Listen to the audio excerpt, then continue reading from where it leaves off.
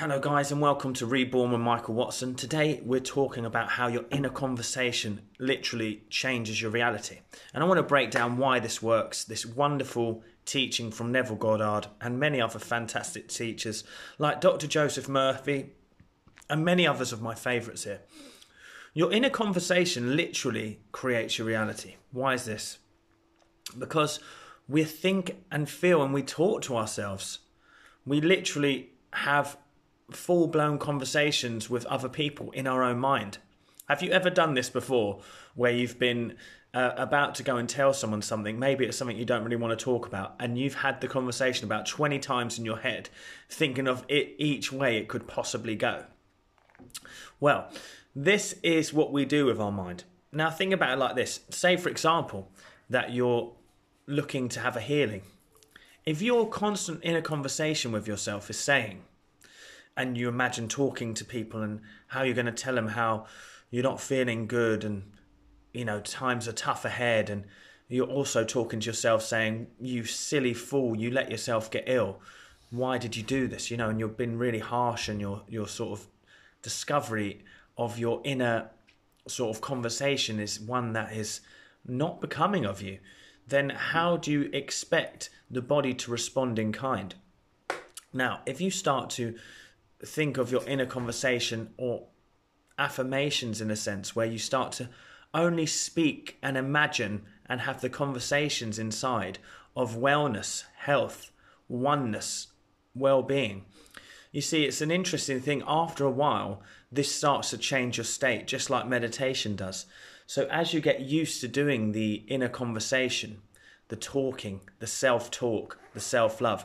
So, for example, let me give some examples because it feels a little bit vague at the moment. And, you know, I'm a practical kind of coach here.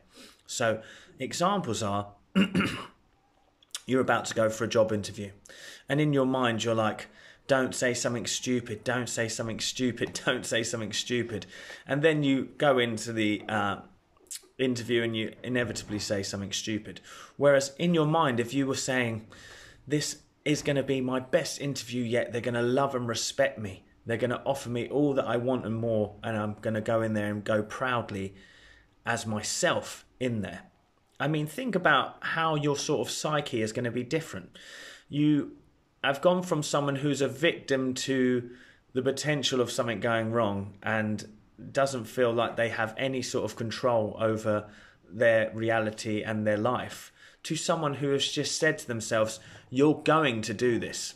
So for all my wonderful followers out there, I know a lot of you follow me because you're looking to heal ailments, anxieties, various things. If you are saying to yourself, I am so worried, so anxious, all of this sort of stuff, you're going to end up having a lot of trouble there. But if you start saying to yourself in a different way, I am absolutely calm, collected, I am one with the infinite, things like this, you're going to start to feel absolutely wonderful instead. So we need to really start to focus on creating our inner reality through the way that we talk to ourselves as well. It is not enough just to get up in the morning, do a meditation, go about your day and let your thoughts run wild. The reason why I talk about inner conversation is because we need to be the director of our lives. We need to be the person who's going to absolutely start to put their best foot forward. So start to have those inner conversations with yourself. Also, you can take it a step further and you can start to imagine the conversations you'd have with other people if your dreams were fulfilled.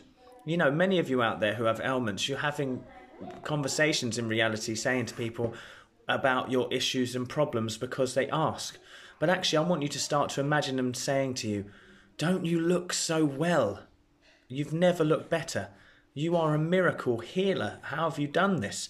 I want you to start to build this feeling, because as you build the inner conversation, you change the inner feeling, you change the inner vantage point. What happens then? You're propelled into that reality. So we must keep using and taking our best foot forward and start to create an inner conversation with ourselves. Just as you do visualization or in your meditations, you must add feeling to it. Add the feeling to it. It's the thought and the feeling and the consistent action. So consistently have an inner conversation towards your greatest good, and you're going to start to see those results Thank you so much, guys. Have a great day. Please like, share, and subscribe.